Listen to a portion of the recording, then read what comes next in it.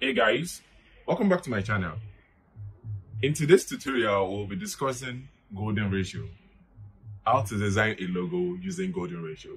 Although art and design are often led by instinct and inspiration, but the golden ratio uses mathematics to transform your logo, your image making, your layout, your typography, and so much more professionally. So in this tutorial, I'll be showing you guys how to design a logo professionally using golden ratio. Stay right here as we dive right into it.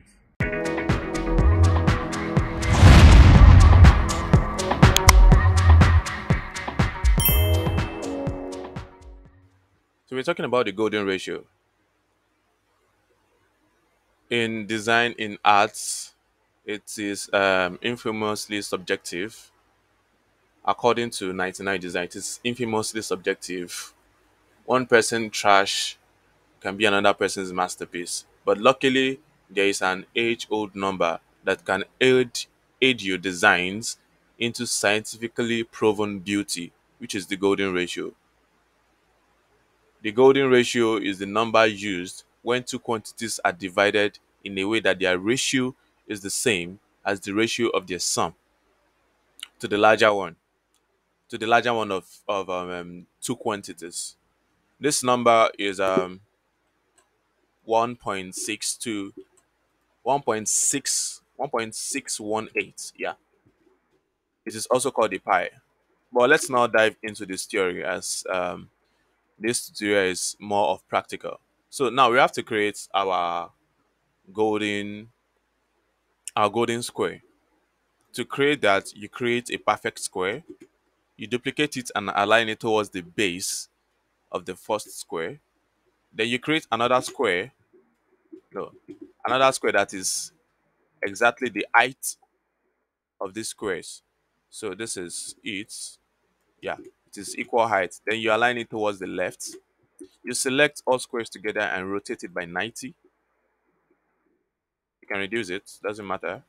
Then you create another square that is of the same height with this, just like we did earlier. You move it towards the left to align towards the left. You do the same thing again. Create another square, and it towards the left. Then you do it one more time.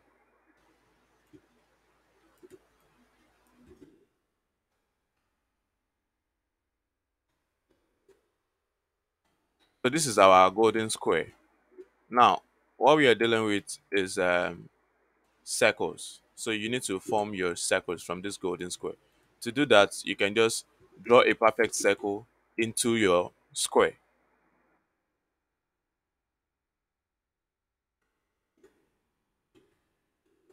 Or you can just, using your shape tool or your corner tool, in Illustrator, you can just convert this to circle using your shape tool, drag from the top right or top left or top bottom, turn it into a perfect circle, to a perfect circle, into a perfect circle, perfect circle. These are the same size, so you literally don't need the second one. So what you just do is you align all the circles together. You align them to be at the center, then centralize it. What I just used was the shortcut C and E. Once you press C, it comes to the center, it aligns center, then it aligns horizontally. So it aligns horizontally using alphabet E on your keyboard. So basically, this is your golden circle. Now we'll be using this golden circle to design a logo I already sketched yesterday. Few days back. So let me just bring up the logo, the sketch. I save it to my desktop.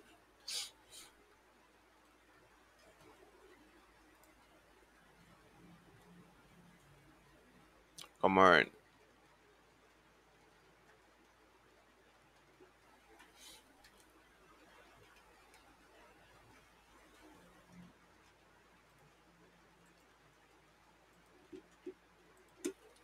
Okay, so this is the sketch. This is the sketch. I snapped it with my phone. What the other way you can do is to scan it with a scanner and import it to your Corel Draw.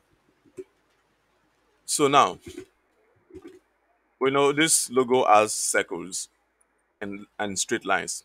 If you're not mistaken, this is a perfect circle. This is can be formed using circle. This can be formed using circle. This can be formed using circle. Even this can be formed using circle. But these ones are straight lines. So we need to get those areas that are formed using circle. We need to get it done using our golden circle. So the first thing you do is you reduce the opacity using your transparency tool. You reduce it maybe 70. Yeah. So you carry your golden circle. One thing you must make sure you never do is once you start using the golden circle to design, you do not reduce the size or increase the size, no matter the reason. So one thing you must make sure is you drag it over to your sketch and make sure the biggest circle fits the biggest curve. This is like the biggest curve of this logo. So let's make sure it fits in the biggest curve. I don't know, you can see like this, it's still a bit big, so we can reduce it even more. Yeah, this is like the biggest circle. Yeah, this is the biggest circle, and that's the biggest curve. So what you do is you just keep using um one of the circles. You make sure you look for the curves and the circle that fits in or that matches to draw it out. Okay, this is what I'm saying. I'm using this circle now to draw the biggest curve, which is this. Another thing you should make sure you should know is that it is not compulsory that it's very very accurate like this. Like the circle is like this to make sure it is perfect or perfectly aligned. If you want to make sure it is perfectly aligned and you are going against the rule of the golden ratio. So before you start at all, you must decide, okay, which size of circle should be the biggest. Okay, so I think this works for me. But on the other hand, it doesn't really work because of the height of this. So I'll just increase it. Yeah, this works for me. So we'll do this first. Then there's a circle here. Which one works? Let's try this. Let's try this circle. Does it work? It's too big. Let's try this then. Yeah, I think this works. Maybe not totally, but it works. So you do not alter your grid size, your golden circle size. You do not alter the size. Just use it the way it is. Then there's another curve here. Will this same circle work? No, it's too small. So let's use the bigger one. Let's say. Does it work? Yes, I think it does. It does. It gives me this curve. Yeah. So let's go again. This inner curve here, which one works? Let's try this. It's too big. Let's try the smaller one. Yeah, this works. Yeah, this works. Then there's a curve here that can be achieved using a circle. There's also another curve here. So let's see which one will work. Let's try this. Does this work? This doesn't work. Just make sure your circles are touching each other. Okay? Make sure they are touching each other. Does this work? No. The curve extends towards this side. So this doesn't work. You delete. Let's use the biggest one and see if it works. I think the biggest one should work. Yeah, the biggest one works. It works. So it comes like this. Then let's do the same thing for the base. Using the biggest circle.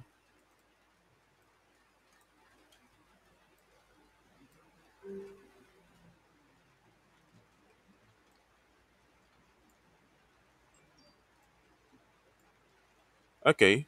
This make sure they are touching each other. Do not forget. Like I said, you necessarily do not need to follow the sketch when you're using a golden ratio. So if you can see, this one is the sketch is extending toward this side, but my golden circle is connecting here. So you just ignore it. That's what golden circle does. So the next thing is okay. We've gotten this shape. We've gotten this shape out. But if you see, this is extending towards this side. Then this, and this. Then the beak. So the remaining part you will be done using lines. So to get this big, you use a straight line. Just make sure it is connecting with the circle. Then you do another one here. Just make sure it is connecting with the circle. So I think we've gotten the big done here. Then this place needs an extension. You can use a straight line also, so that the curves comes like this. Then it goes like this. You feel me? So now the next thing is another straight line here.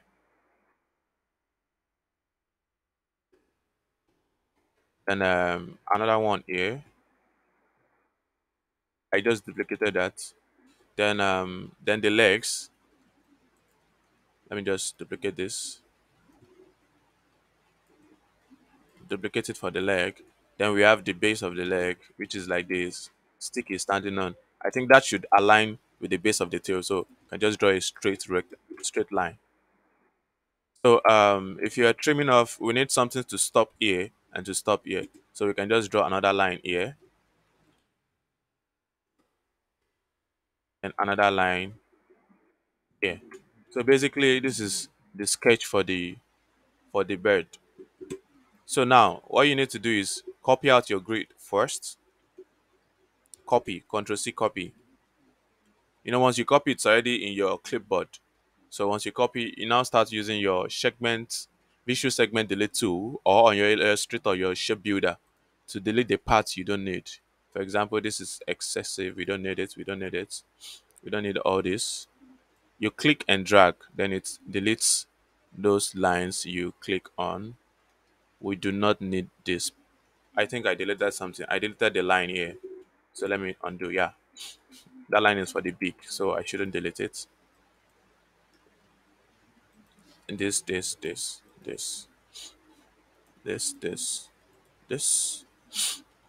So this. What again? I do not need this. I do not need this. Not this. Not this. Then you keep on cutting and cutting. We do not need this. Not this. What do we not need again? This comes like this. So we do not need everything here. Okay. It ends here. So we do not need this. Not this. We do not need this. Not this. Then do not need this. We do not need this. We do not need this. We do not need this. This. So now this inner part, we do not need all this, and then this. This also. Yeah, basically this is what we did with the golden circle. So all we just need to do is I can just weld them together, then increase the outline width. This is a monoline approach actually. Can just increase the outline width. Let me use 40. And using 40, we can see the line caps are sharp. You can just go to our outline option. You can press F12 on your keyboard, or you double click here. Then you change it. You change the corners to curve, to round corners. Then you change the line cap to round cap. You see that? You see that? So you just click OK. So this is our logo. I can just increase it to 50 a little bit. Yeah, I prefer it this way, depending on your preference actually. So 50 works for me. So the next thing is I convert my outline to objects. So I can then give it any color. I can even give it an outline if I want. Any color at all. So that's it. So now remember we copied the grid earlier. So you just right click, and if there's no paste here, just go to edit, then you click on paste. So that's it. You just pasted your grid, and your grid is with your logo. You can group the two together, get rid of your sketch. This is your logo. This is your logo. Let me just copy the logo and put it on a new page like this. This is the logo. So this was done using the golden circle. So that is the end of this tutorial on how to design a logo using Golden Circle. Should you need any question, should you have any question as regard this video or something you're not clear with, do let me know in the comment section. And do not forget to subscribe, like, and share with other creatives. Thank you very much.